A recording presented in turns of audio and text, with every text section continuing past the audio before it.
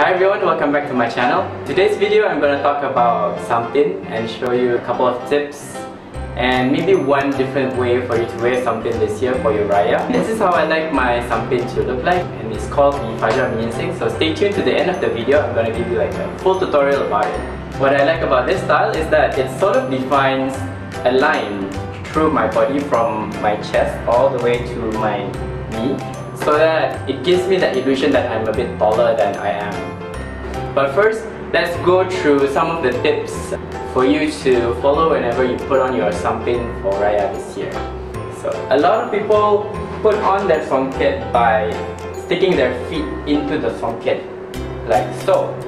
You're not supposed to do that because the songket kind of sweeps the floor. Instead, what you're supposed to do is you insert your hands into them and then roll it over your body and align it as per the way that you should. If you find that your Sampin flares upwards and it doesn't look neat on your body, keep your knees and your ankles close together as possible.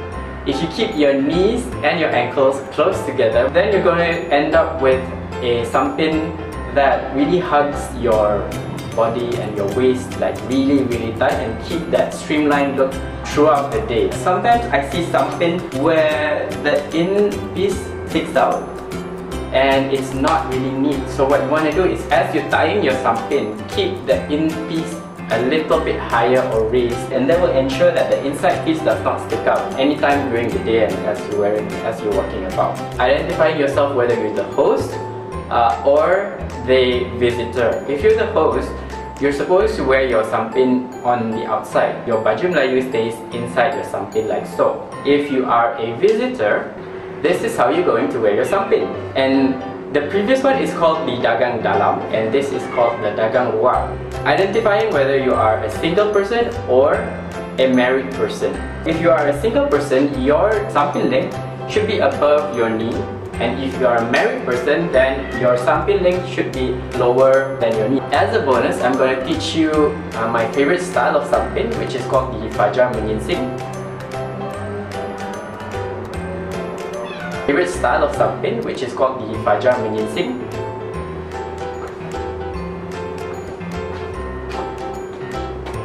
So the first thing that you're going to do if you're going to tie a Fajar Menyingsing is that you're going to put the middle piece under your chin and hold it with your chin. And then fold the same way as you would fold a normal Sampin. So always fold right over left, keeping everything tight and tidy.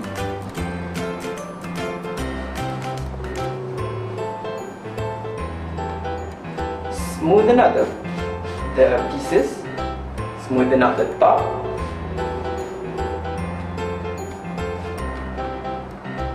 and then start folding downwards.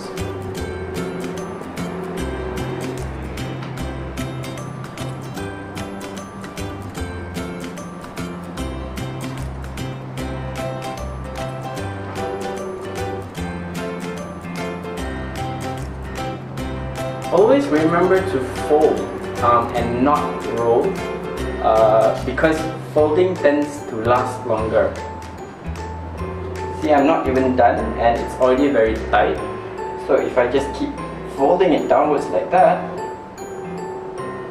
it's gonna make it even tighter and it's definitely gonna stay for the rest of the day. Just one more fold and then I'm done. And there you have it, the Fajar Menyingsing. Before I end, I want to wish everyone out there a happy Hari Raya. Selamat Hari Raya, Maaf, Zahir, Batin. Thanks again for watching. I'll be seeing you again in the next video. Take care and bye-bye.